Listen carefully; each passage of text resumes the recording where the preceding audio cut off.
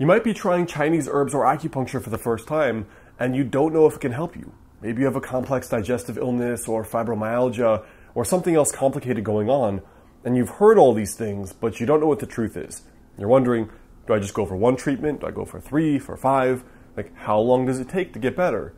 In this video, I want to share really what are the top 10 most common conditions that acupuncturists and Chinese medical doctors treat and get results for.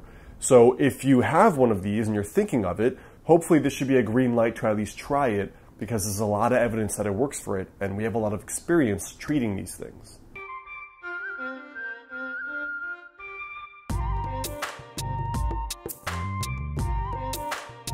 Hey, I'm Alex Hein, current doctoral student in traditional or classical Chinese medicine, author of the book Master the Day. Before we go on, I've actually included a free cheat sheet down below, a beginner's guide on how to add 10 years to your life with traditional or classical Chinese medicine.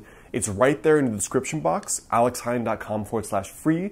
That'll bring you to a page and you just punch in your email and you'll get that there. So go check that out. So the Oregon College of Oriental Medicine, a school, like a sister school of mine here in Oregon, did a study on the top 10 conditions that their students see in the teaching clinic, as well as what they see in their clinical practice later. And these are the top 10 conditions that they see typically first. So the students tend to see, number 1, musculoskeletal pain, 2, anxiety, 3, fatigue, 4, headaches of various kinds, 5, digestive conditions, 6, depression, 7, women's health, 8, insomnia, 9, skin problems, and 10, frequent sore throat, cold, cough, upper respiratory infections. Now, in terms of the conditions that are successfully treated of the patients in private practice after, these are the top 10 that acupuncturists generally nationwide tend to see and treat quite a lot. The first one here, again, is pain. The second one is women's health. The third one is emotional disorders, stress, PTSD, things like that.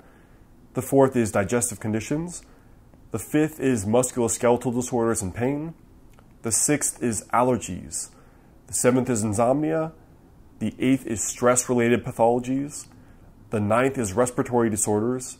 And the 10th is acute injuries. So typically, again, we're thinking of pain or inflammation.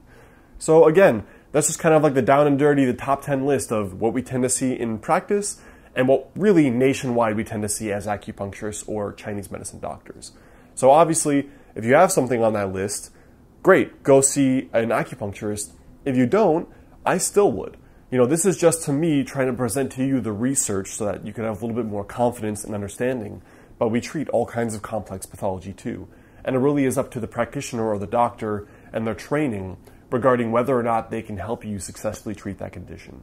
So again, before you go, check out that list down there below. It is 5 daily habits to help you add 10 years to your life with traditional or classical Chinese medicine, my own tips there below. And you can check out my last 2 videos right here and right here.